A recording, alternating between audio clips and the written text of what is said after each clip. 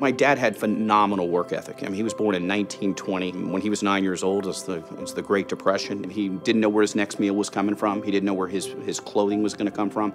So all those values are instilled in me. I'm still very conservative today because of that, because of all the stories my dad told me that people that had a lot of money lost it all in that Great Depression. In the middle of my sophomore year, I chose to go into the College of Business, and I knew I wanted to be, hate to say this, an accountant. And that may sound crazy, but I knew that I'd want to long-term be an entrepreneur, but the most important thing is I wanted to get the skill sets that would allow me to be the best success I could be if I had my own business. And I think when you pick a university, you're going to get out of it what you put into it. But I think the most important thing is the individual attention you get at FSU. That's what I felt. The teachers really cared. The one that made the most lasting impact was Joe Iserman. I took an intermediate class from him, and it was probably the most challenged I'd ever been. And he was just an inspiration, took an interest in me, took a personal interest in my success. To me, that's the most important. That's how you learn. You learn from those mentorships, and you learn from those relationships. The university did a tremendous job on outplacement, and they were a tremendous advocate from a recruiting process. All of the top firms came to Florida State to recruit because they had great success with their prior FSU graduates. So they knew if they got an FSU graduate, they were going to be a success at their firm. I ended up selecting Pete Marwick, KPMG, now they're called. I went to go work for them as an intern. When I was 27 years old, I left KPMG for an opportunity to work with one of my clients, a company by the name of Silk Greenhouse. When I was leaving Silk, I knew I had acquired a lot of skill sets that I could use for the next business.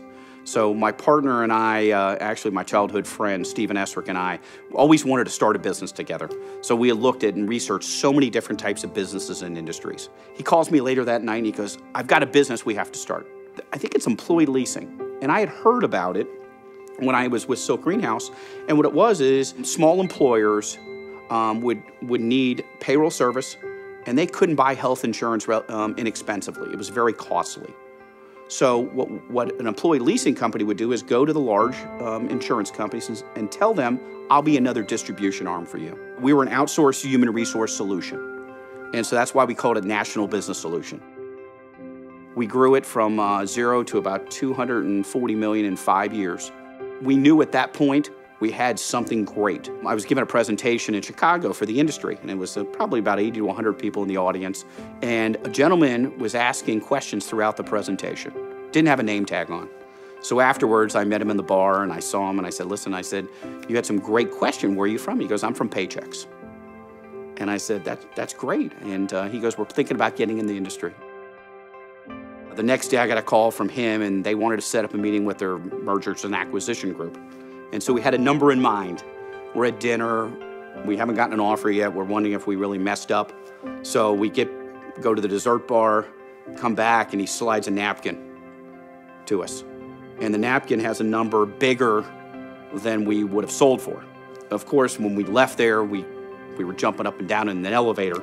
But to say no to that kind of offer and risk, but again, it's risk reward.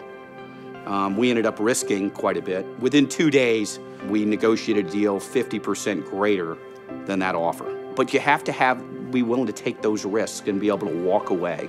And I'm very blessed that I had the life I've lived so far and to have the family I have, my wife and kids, very, very lucky.